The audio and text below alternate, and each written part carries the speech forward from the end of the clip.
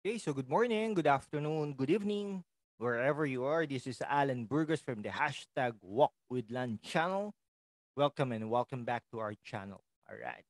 So, so we will be talking about uh, the magic. Hindi magic. Hindi, anyway, Robin Padilla, 'di ba? Si Robin Padilla na nakita nyo, no? Na nag-aano siya sa mga survey, no? Talagang umaangat siya, no? Together with Herbert Bautista.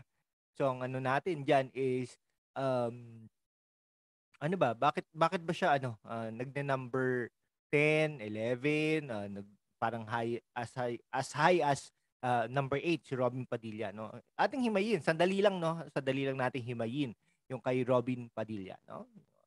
Okay, syempre unang-una po artista, no? Yan. Artista po eh. Sikat, no? Gwapo. Nakita ko na po 'yan. Medyo maliit pero charming yung muka, no? Talagang magaling magsalita, no? Magaling magsalita, managalog, ganyan. Taga Camarines Sur yung pamilya nila, eh, no? Pero they are living in Quezon City. So, Camarines, parang sa kanya na 'yon, no? I mean, um, makukuha niya na yung boto doon, no? Quezon City, the same thing, no? Yung mga tagahanga niya, oh, 'di ba? Mga tagahanga. Okay? Ano pa? Nueva Ecija, no? Parang sa kanila na rin 'yon. I mean, yung boto doon, no? Makukuha na niya, no? Remember, Muslim siya, no? Converted Muslim, no? So ang inaano niya is he will be representing the Muslim community, no? Sa Senado. Okay? Yun yung ano, gusto niyang iparating, no? He will be representing the Muslim community. And in the longest time, si Rasul pa yata Rasul pa yata o tama, Rasul pa yata yung pinaka ano, no? Tama ba? O Rasul yata yung pinaka latest na nag represent ng Muslim community sa Senado, pero matagal na 'yon, no? 1990s pa yata 'yon o anyway, 1990s, no? Matagal na, no? Oo.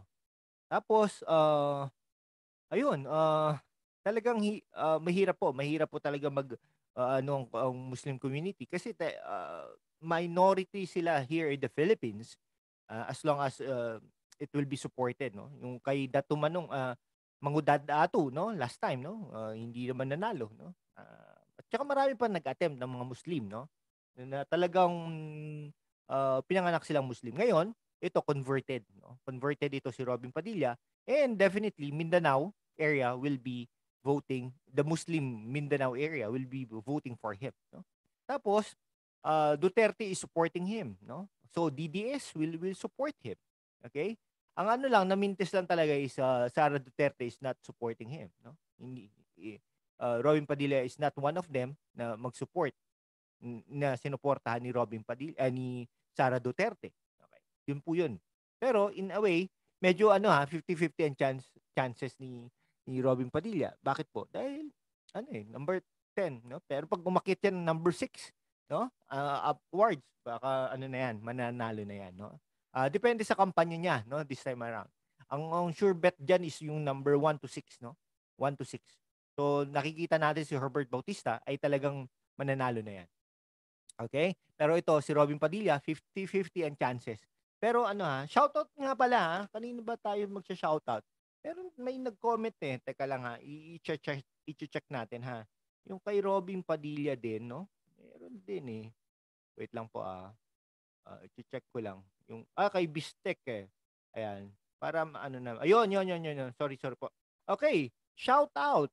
Shout out kay Joey Blanqueza, no? Kung nakikinig ka ngayon, brother, no?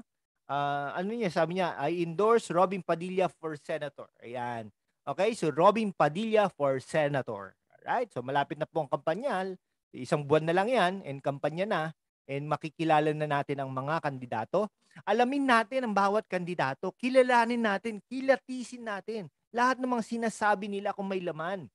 Okay? Hindi porket vice president ka na, di ba? Ibig sabihin, kilatisin natin bawat sinasabi nila kung may laman ba o ano, tumatakbo. Bakit ba sila tumatakbo? Tumatakbo lang ba sila para merong isang kandidato na hindi maupo sa pwesto dahil ganito ang kanyang apelido?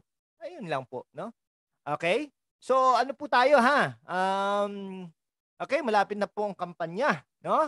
Sige, hanggang dito na lang po mga kababayan ko, no? So again, this is #WalkWithLan.